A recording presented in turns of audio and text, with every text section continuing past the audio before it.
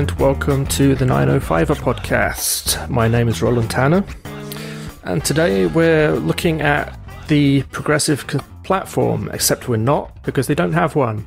But we are looking at what they've promised, and the fact that they don't have a platform also I'm pretty sure will come up. What they've promised, what they've done in the past, obviously they have a track record now, and although they don't seem to be really playing by the rules of the other parties, we want to treat them just the same as everybody else and look at some good things, some bad things, and some other things. And Joel, you've really gone the extra mile to try and look at what they're promising because we don't really know. So why don't you? Well, what have you found? Well, I had to. Well, here's the thing. You're right. The other three parties that we covered, we were able to go to their websites and download PDFs of their platforms or their stated electoral promises and see costing and detailed facts and figures on how they plan to accomplish what they said they were going to accomplish. As you said, Roland, the Tories do not have that. So to figure out what were they saying, I had to go and basically sift through all their press releases that they've released so far, and then kind of go back through news reports to see what have they done, what have they announced, and whatnot. There's a reason why we did this last. It took us a while to kind of sift through it all and put it together into a comprehensive plan or criticism to analyze and just see what they had to say. So as we've done with the others, we're going to start off with the good things. And yes, we do think there are some good things that the Tories have done. As we all know, during COVID-19, I'm going to give them a lot of credit, or specifically to Doug Ford, he took a stance against his own party in a lot of cases. Basically, if you remember, during the height of the pandemic, he kicked out a number of members of his own caucus for either actively undermining legislation or programs to help people, or to refuse to get vaccinated themselves when the rest of us were all scrambling to get it. So credit to that. In that light, you have 1, 2, 3. So there are 4 members that I identified that he just said, no, you're done, you're out. You remember Belinda Carahelios, who was the MPP for Cambridge. She voted against emergency legislation for the pandemic. Now she's running, her and her husband are the head of the New Blue Party, one of the fringe right-wing parties here in Ontario now. She's in charge of that. If you may remember, Roman Baber, York Simcoe, York, one of the York MPPs, he was kicked out for criticizing the vaccine mandates and the restrictions, mask mandates, and restrictions that were put in place at the height of the pandemic. He's decided now he's running for the federal Conservative leadership. Rick Nichols, if you may remember him, he was kicked out because he decided he wasn't going to share his vaccination status. Now he's running with Derek, what's his name, in the Ontario Party. Again, another fringe right-wing conservative group, small c conservative. And then last but not least, Lindsay Park in Durham was kicked out after she claims that they misrepresented her vaccination status and whatnot. So the aftermath of that, you can take what you want. That's up for debate. But I will give credit for Doug Ford for saying, I am kicking these people out because they don't toe the party line. Now, what that says about the Conservative Party as a whole, because if I recall, the Conservative Party itself had really only had these issues that I'm aware of. That's a whole other episode, and we don't have time to get into that. But I will give credit to Doug Ford for taking the stance, saying, no, that's it. We are going to try and be the party of science and facts. Yeah, I mean, to an extent, this is what we do with Doug Ford is we give him credit for not being as bad as he could be, but it is good because I don't think, with the way the federal Conservatives have been behaving the last few years, that they would have kicked out the same people. So thank goodness for that. Doug Ford, through the COVID crisis, I think he's been very bad premier in a lot of ways, in his lack of backbone and his willingness to kind of just change direction. But he's not a COVID denier. Well, I think that's to give him that. You know? We'll get into that later. I know. Yeah. That's I do believe like he believes the dangers of COVID. Now, his prescriptions for handling the crisis, we'll get into that as a criticism later on the episode. But that's it. I will give him credit. Like he knew like this was a serious issue, and this is something that we needed to take. Needed to take seriously, and we needed to address. I'm going to say properly whether or not he did that. That is open to debate, and that is, I think, that's fair criticism on him as a leader. But moving on to, there are two other good things that we have wanted to focus on. The other was I'm really behind this as a concept. His focus in the last last few months. And to give credit, like he was focused on the COVID-19 pandemic for a while. So now that we're slowly coming out of it, I think he's able to focus more economic matters, and his focus on turning Ontario into an electric vehicle manufacturing hub here in Ontario is a good thing. His emphasis on trying to finally get access into the Ring of Fire to get those materials to build battery and the materials associated with that battery production and whatnot here in the province to sell to the world is a great thing, and it should be something that he should be commended for. As well, he's working with the federal government to help secure funding for Ford and FCA, Fiat Chrysler, now Stellantis, I'm going to say, to invest in electric car manufacturing here in Ontario, and that includes battery production, et cetera, is a good thing. But, and there's a big but, and we'll get to that in terms of the bad things later. But right now, that his want for wanting to do these things is a good thing, and I'm going to give him the green card, the go ahead on our front for his enthusiasm towards this, the future of where we think, or at least I think, Ontario manufacturing needs to go. Yeah, I mean, it is good. I mean, it'd be nice if we just hadn't spent 4 years undermining the market for EVs by, what he cancelled in 2018. I mean, again, I simply can't let that go and pretend it didn't happen. I know you can't either. I mean, oh no, don't get me wrong. Like that's like the criticism is there.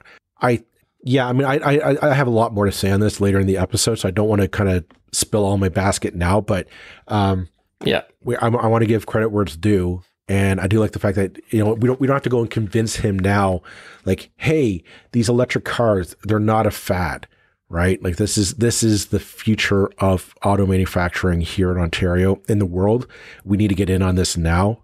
Again, credit where it's due. That's really the best we can do, isn't it? So yeah, okay, you're better late to the party than never to the party. Obviously it's something that Ontario's biggest, most heavy duty kind of manufacturing area is cars. So if we don't want that industry just to be dead within a couple of decades, this is the way to go. Good. Yep. Okay. And what's the third thing that we can give them credit for? The third thing that I want to give him credit for is, and this is entirely through press releases that I've read, his claims that he's going to make plans to invest in a lot of new hospital manufacturing around the province. In terms of the 905, this is the 905 podcast. In terms of the 905, it focuses down in Niagara region to build up in the region, the hospital system there, which is great. We do, Lord knows, we've seen in this pandemic the need for better facilities, expanded capacity, and with those new hospitals, of course, means new nurses, new doctors hired to staff it, which is a good thing. However, there is a big asterisk, a big but on that. And basically I said in the 905, we're going to invest in Niagara region hospitals. Good.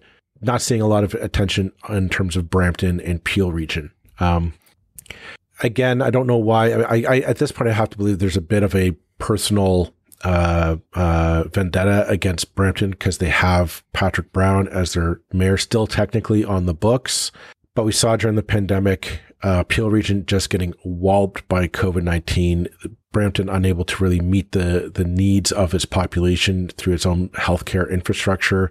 Clearly, if there's an argument to be made about upgrading there, I don't see that attention and that focus on where it needs to go. Give credit for the building new hospitals, always a good thing. Why are we not looking at the more comprehensive approach to investing in our healthcare system as opposed to this? I can't help but say, like, Niagara Region is Sam Oosterhoff is the MPP for Niagara West. There's a chance at winning a few conservative seats in that region.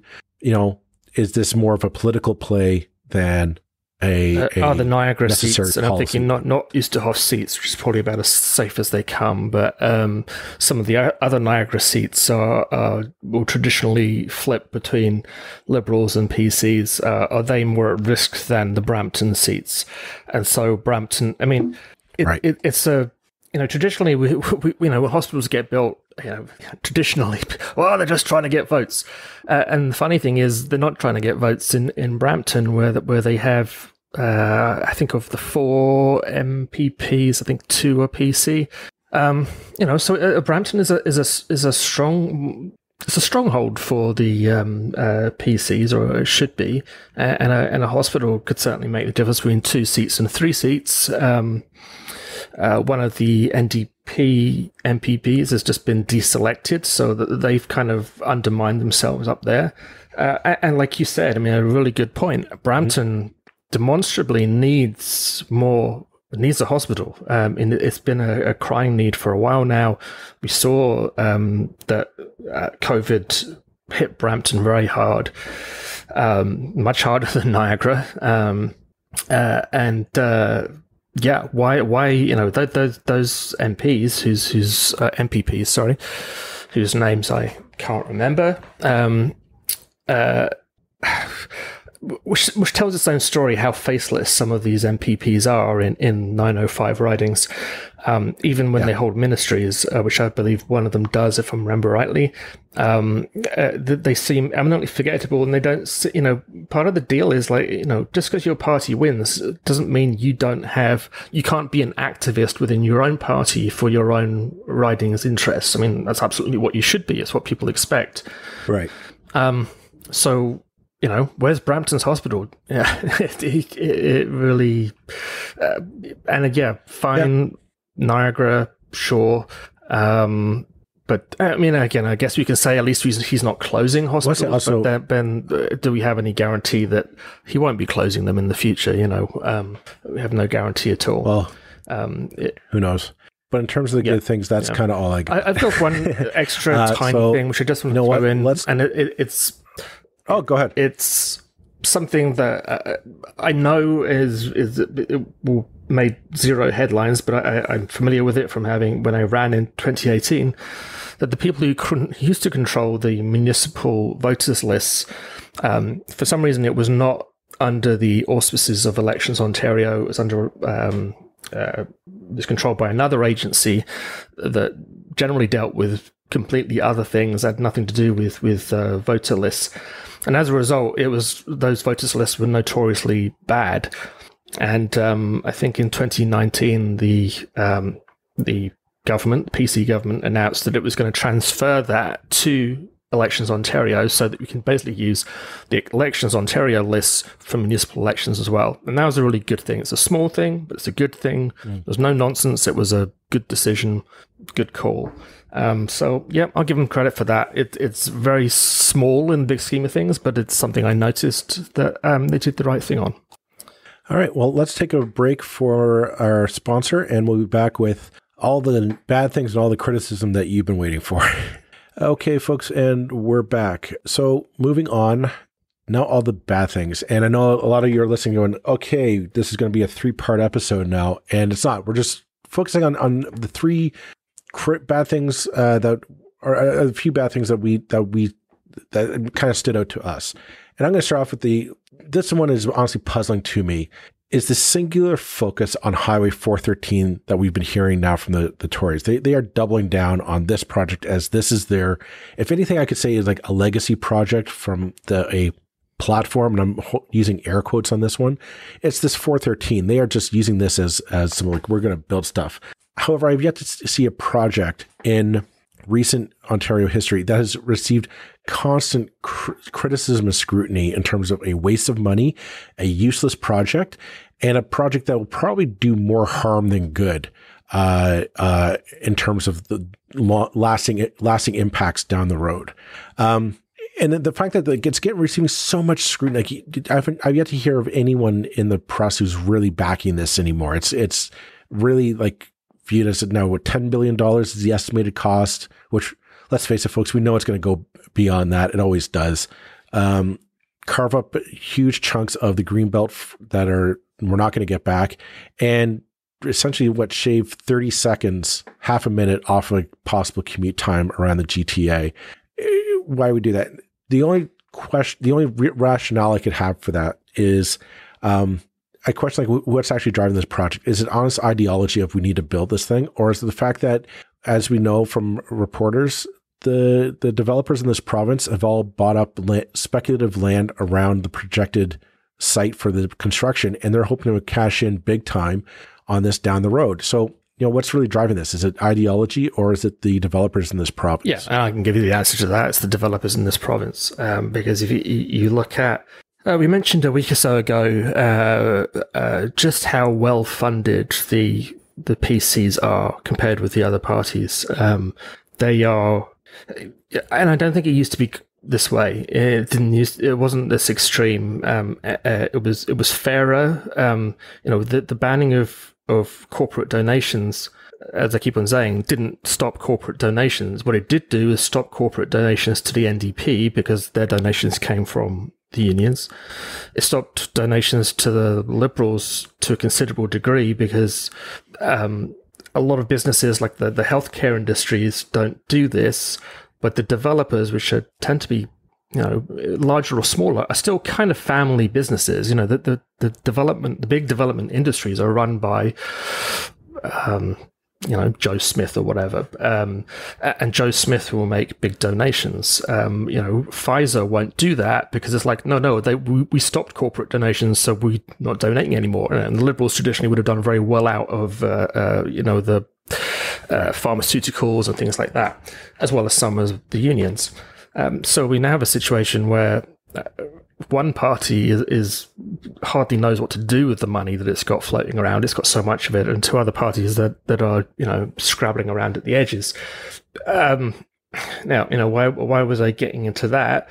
Well, because so much of that money is coming from the developers. And they've invested in all that land. They've invested in land in every town in Ontario, in every, if you look at any parking lot, any side street with a few rundown houses in a central urban area, any field on the outskirts of towns, you look at who owns that, it will be a developer. They've bought up everything. And of course, that money is down the drain unless they can build on it. Yeah. But the downside is that we are suffering for it because this project doesn't. I'm not opposed to building highways, but let's not just build a highway for the sake of building a highway. And that's what this is. This is a highway for the sake of building a highway. It's going from Milton up to King City, far north of Vaughan. It's the only thing that would help is those in Milton and the 905 who are looking to get to cottage country on the weekend in the summer. Outside of that, you're not going to. I can't picture any transportation company saying, yes, I'll pay the mileage for you to go all the way up and down. It's not going to save you any time on that. It will have a purpose. If anything, it's going to cost you more. In one scenario only. Like right now, as it is, as Ontario has been planned over the last couple of decades, it has no point. It goes nowhere that you can't get on the blanked on the number. Is it 416? No, which number is it? The toll road.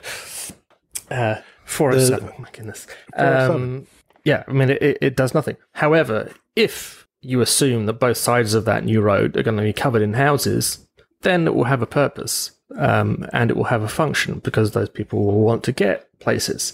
So it's Yep. It's like going back to the 19th century when people built railways to nowhere because they knew that nowhere would become somewhere because of the railway. So it is an environmental disaster of It's just cataclysmic proportions if they build this stupid thing. Yeah. Moving on. Just moving on from that, though, the other bad items. So you might have heard in our good items list that we were saying how great it is that Ford wants to turn the province into the EV capital of North America. Fantastic. The bad thing is, I don't have a clue how he's going to do it. Put notes down here. It said the entire plan seems to be wing and a prayer, and it really does.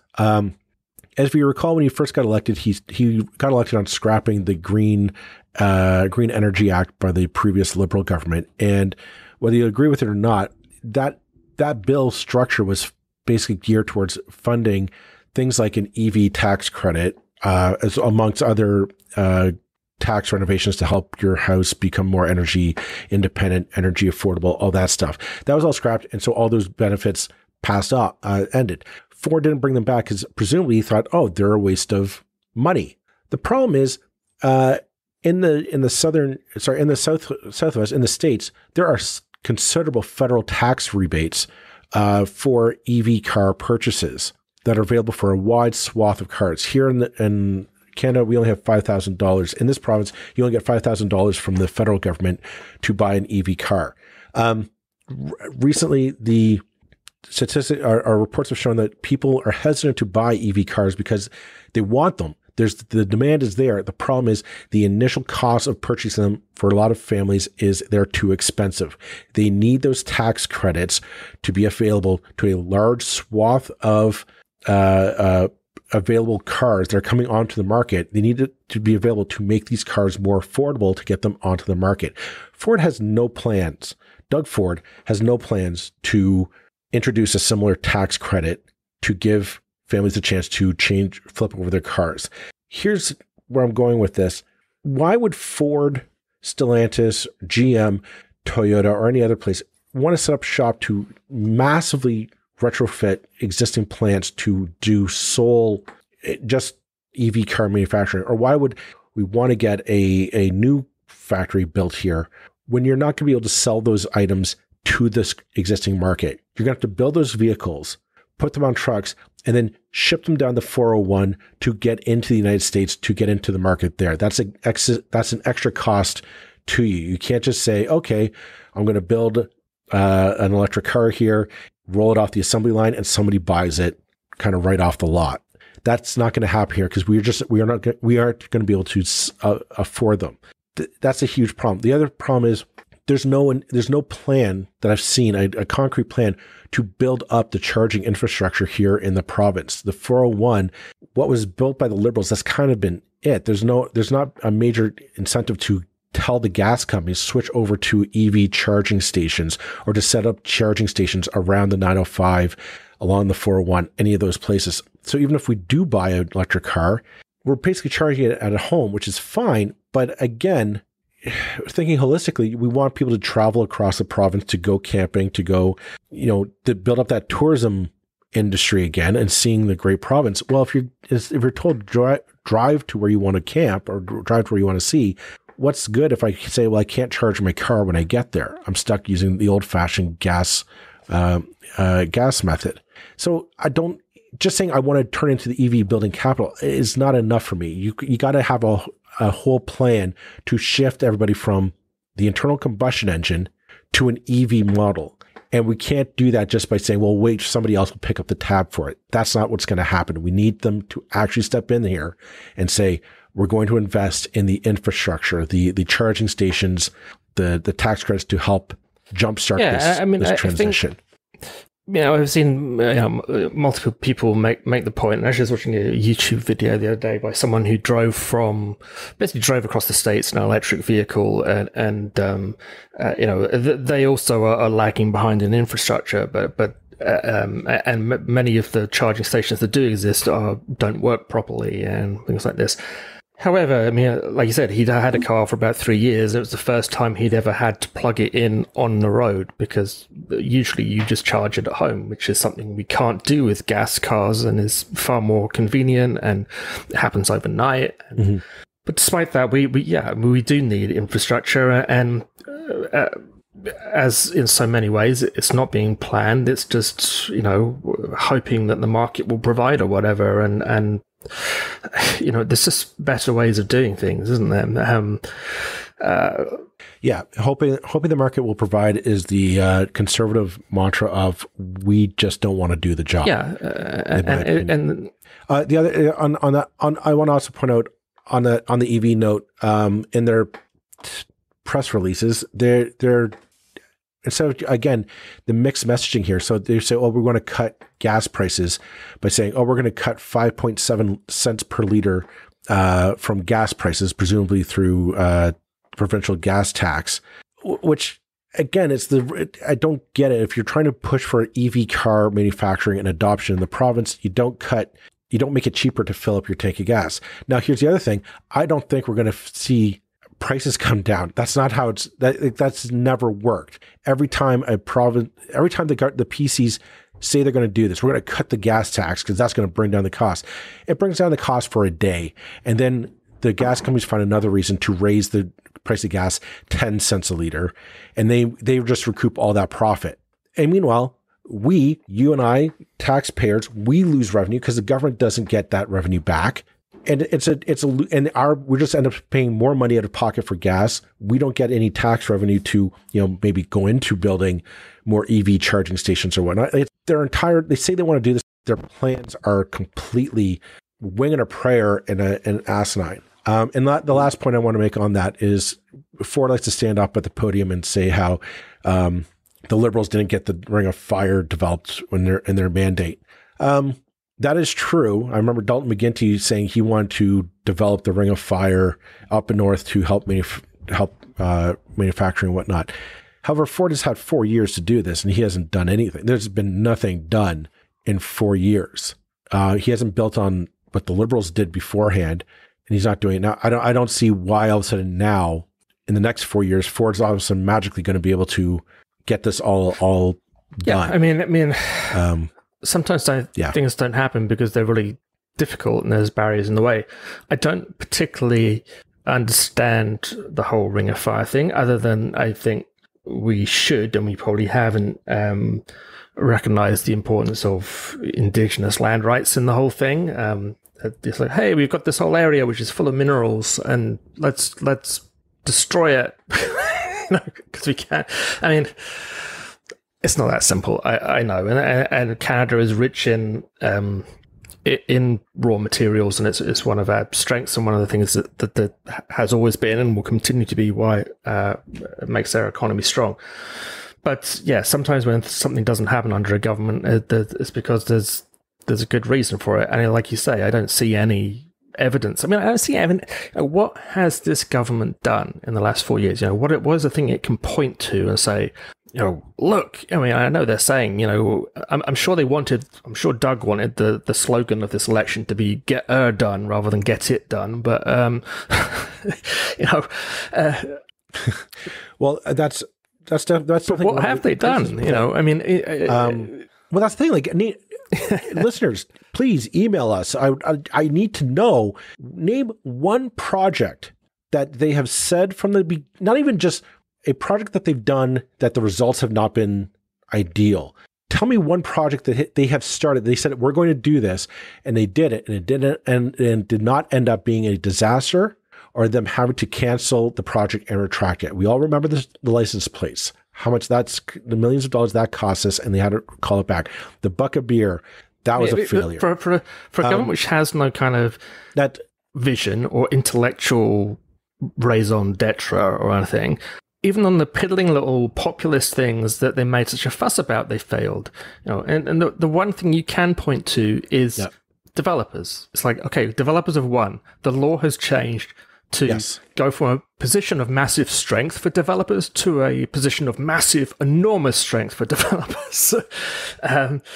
Well, thanks. Well, that's the thing. Well, one of the bad items. So one of the bad items, the last bad item I'm going to talk about before moving on to our open criticism, their housing plan. If listeners of the podcast remember, a few weeks ago, before the writ was dropped, we were talking about the housing task force plan, and there was interesting things like, let's authorize middle density development and all that stuff. Here's the thing: the actual plan put forward to put into legislation basically was just, let's give over all of this to the developers. Let's just say to the developers, do you want to build? We're going to just neuter the municipalities to be able to fight back on it.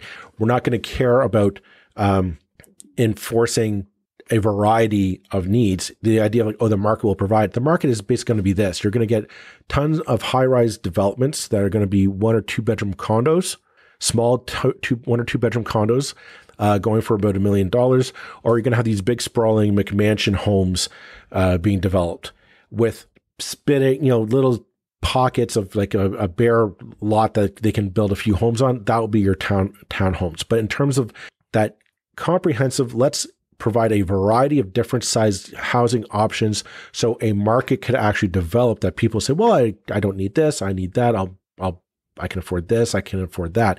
We're going to have McMansions, 2-bedroom condos. That'll be our market, which is not a housing affordability plan. And that's a big kick in the teeth, I think, for people who say, oh yeah, we're going to build. They're going to build. It's not going to be what we need. Mark my words. Yeah, they don't even have the courage of the convictions when they formed the Housing Affordability Task Force, and they gave it about 6 months to come up with the answers to life, the universe of everything. And to be fair to the task force, it came up with some pretty bold recommendations. And those, I thought the recommendations on the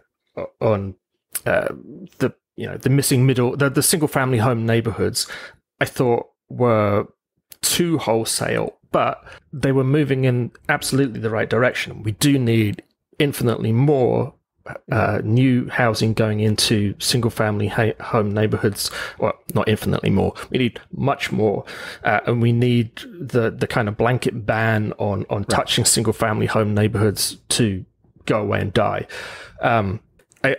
I'm too much of a believer in democracy to think that we just say, as of right, do what you hell you want up to this height, to think that was smart. However, as a general principle, I'm on board with that. But of course, that was the one thing that immediately they killed. The one thing that would have an obvious, immediate, and dramatic effect on affordable housing and housing density and reducing the pressure on greenfields was the one thing they said, oh no, well, the voters are going to hate that, so out that goes.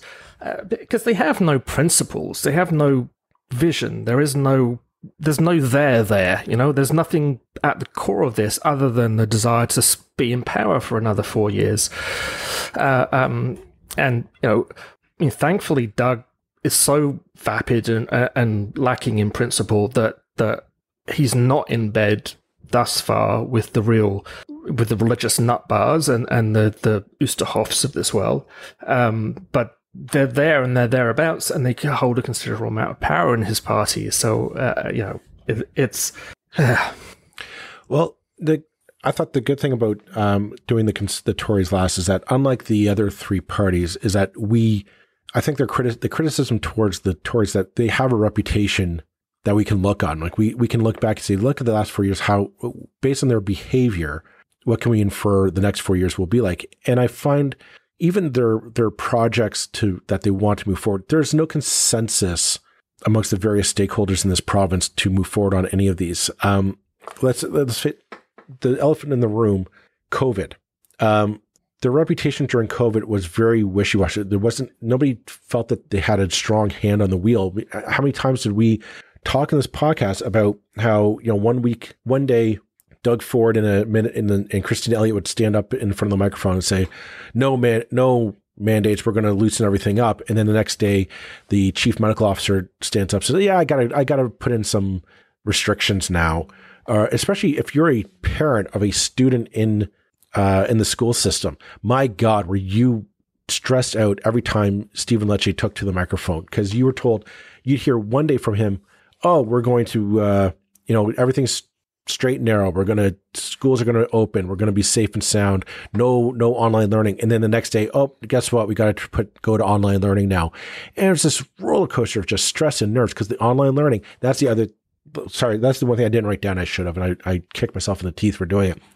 Online learning. They are still intent on bringing forth an online learning platform, despite the fact that we have seen firsthand the necessity of it during the pandemic. It did not work. It will not work. It is a very much still a flawed program that needs a lot of work to be done with it. Yet we're still pushing forward on it. It's part of the curriculum to maintain that your kids in high school will have to do some kind of online learning component to get their diploma, despite the fact that we know it does not work.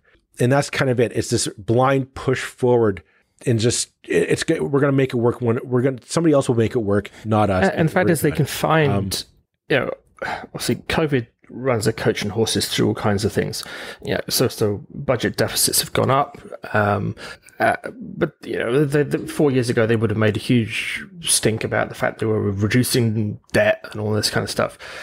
But they can find $13 billion down the back of the sofa to build a road to keep their developer friends happy. But what kind of moron wants to make the education system worse? That is our competitive advantage as a country, as a province, is that our education system is far from perfect, but compared with other countries, if you actually do a like-for-like comparison, it's been pretty good. It could be much better, but it's pretty good. If you make us less well-educated, if you underfund schools, if you aren't giving the best kind of education to our children, that just means that we're trying to compete with countries which are we should be competing with the best, not with the worst, because we have to pay the best wages anyway. Well, that's the thing. It's like we either do a race to the bottom, or we start saying no, we're gonna lead the pack, and we can't lead the pack if we're not smart. It comes down to that. I'll leave the caveat. Like I think we need more technology in our classrooms, but it needs to be done in the right way and in a way that is accessible for all. It should be used as a tool, not as a sales gimmick. The theme that I kind of get from this government over the last 4 years has been this government comes in looking for a fight. It's not here to solve problems. It is here to pick a fight. Think back to the beginning prior to COVID, people, like just flash back to this very start of this term of this government. We had rotating strikes with the teachers' unions for coming on 2 years. COVID is the one that ended that. It wasn't an ultimately agreement between the government and the unions. If they get into power, I don't see that ending. I see teachers, nurses, and doctors. This government has burnt a lot of bridges with them. There's going to be a lot of battles coming forward. Now, you might be the person who thinks that the unions have too much power, and you hate unions altogether. So be it. I get it. But let's be honest here. Do we really need another 4 years of battles, protests, picket lines, and all that? Like we need to move forward. I don't see that changing underneath this government. Where the priorities in this province have been for the last 4 years has been very clearly towards large corporations and developers over the needs of individual families such as you and myself, or small businesses that are supposedly the backbone of this economy. We've seen tax breaks and favors done for large corporations and the developers. Everyone else has been fight. Let's go fight. Let's go pick a fight. Yeah, I mean, we both. Do we really need 4 years of that? Small businesses, and this government's done nothing, like less than nothing for us. Whereas the federal government during COVID did stuff. Yep. Yeah, it's like even on their own criteria of being like the pro-business party or whatever, they fail on everything. And I think the reason they don't want to talk to us, the reason they don't want to talk to anybody, the reason they don't go to debates, no, they don't even go to the bloody Chamber of Commerce debates anymore. For God's sakes, I mean, it's like you couldn't make it a friendlier bloody audience for them. They don't talk to anybody. They don't want to talk to. They won't tell us what they're going to do. They won't write down what it is. I find this so incredibly offensive and so incredibly upsetting and damaging. I used to hear people talking about, this is bad for democracy. 20 years ago, you'd hear people saying that, and I'd think, oh, get over it. Democracy's here. It's here to stay. But now I find myself saying that same stuff because, well, no, they're not even playing the game anymore. They're not even in the same room as the other parties. It's utterly cut off from how it's supposed to work. Here's my criticism of it is these elections. This is basically a transaction of promises between a potential government and the people. Is the four parties are supposed to put forward a platform. This is what we will do if you give us your vote. And we, the people, sit and we're supposed to weigh the argument, and we see it in writing, because the idea is that in writing, we give a party our vote, they get elected, and we hold them accountable. We go to them and say, no, you put it in writing, you're going to do X, Y, and Z. You did not do it. Why did you not do it? And we might agree with your rationale or not, but the idea is you put it in writing, you didn't do it, that's it. Next time, you're out. We're going to give somebody else a shot. When the PCs do not put their promises into writing, it should raise a red flag. It means they're not going to be held accountable. They're not going to say, you can go back. Now, I know right now they're saying, oh no, the recent budget that they tabled and nobody voted on it. That's they're running on. They're going to say, if you elect us, we're going to reintroduce that budget at the first chance in the next legislature. I don't buy it because it's not in writing. It is a bill right now. It's up in the air. It's not. It's gone. It's not. No, and we can't download it. They come back and say document. It's not on their website. We were discussing this before we came on air. It's a plan for 1 year, not for 4 years. It's yes. And like party platforms actually have a kind of quasi neo legal status within our system. I mean, why were people so angry with Justin Trudeau when he abandoned the electoral reform thing? Well, partly because it was in the platform, and it was like, this is going to be the last time we hold a first past the post election. In the platform, he broke that promise. We voted, we voted on that basis. That there's been case law, I think, in other countries of parties saying, oh, well, don't take any notice of the platform. We can do what we like. And so judges saying, no, you can't actually do that. Or at least you have to take the consequences. So the fact they're just not willing to, it's contempt for the voter. It's contempt for, like, I grew up, my parents were dyed-in-the-wool conservative, bluer than blue people. And part of the reason, the reason I'm not is there are many and multifarious reasons why I'm not. But, I should not be this item of contempt where they won't, like, as someone who is progressive, I am in effect dead to them. Now, I actually had a phone call from the candidate for PC MPP of Burlington today, and I screwed up because I didn't pick up the phone because it was an unknown number, and then I realized what it was. But I put my name down because she sent me an email saying, unfortunately I have a scheduling problem. That's the biggest lie anybody tells during an election, that they have a scheduling problem with a debate. No one has a scheduling problem with a debate. If you don't want to go to it, it's because you don't want to go to it. That is the only thing. So she's letting people, set up phone calls with her. Sorry, it doesn't cut the biscuit. I'm very annoyed that I didn't pick up the phone and speak to her. But to an extent, I would have been slightly dishonest in kind of tricking someone into speaking to me that way. But how else are we supposed to make a judgment on these people? She can't speak to 100,000 citizens of Burlington through phone interviews on a couple of days. The dishonesty of it, the drives me insane. I mean, and it is deeply damaging for democracy because these people don't seem to believe in democracy, and they're making it kind of obvious that they don't. I'll just say that we're coming up on our time, so we'll leave it at that. I think we deserve better. I don't think we're going to get it this election. And that's there's plenty of criticism for the progressive parties. We've done it, and we've kind of outlined our reasons why we think the progressive parties aren't clicking.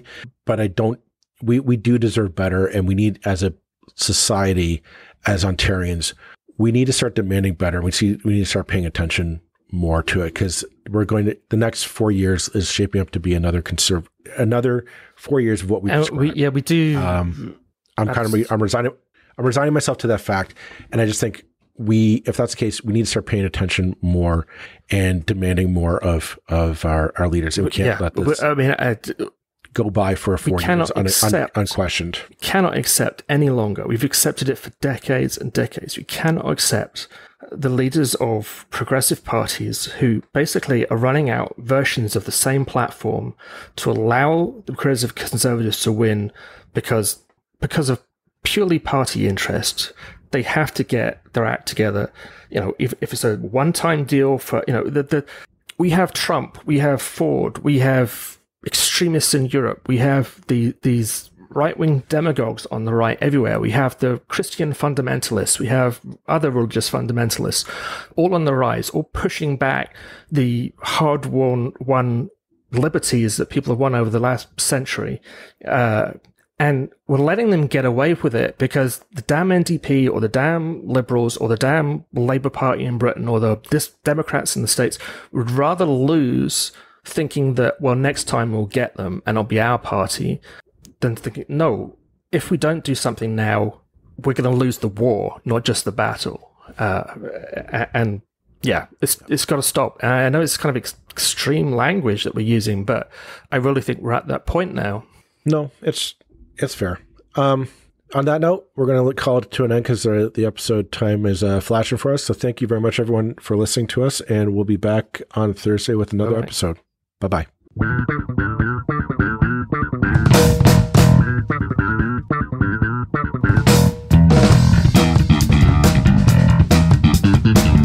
That's it for this episode of the 905er. Thank you for listening. As always, you can send us your feedback, thoughts, and concerns or ideas for future episodes to our email, info@905er.ca. We'd love to hear from you. You can help us keep the 905er going by financially supporting us through Patreon as well as PayPal. Visit us at 905er.ca and click on the support tab. As well, links are in the show notes for your convenience. Lastly, you can find us on social media. Search for _905er on Facebook, Twitter, Instagram, and LinkedIn. So long for now. See you next time.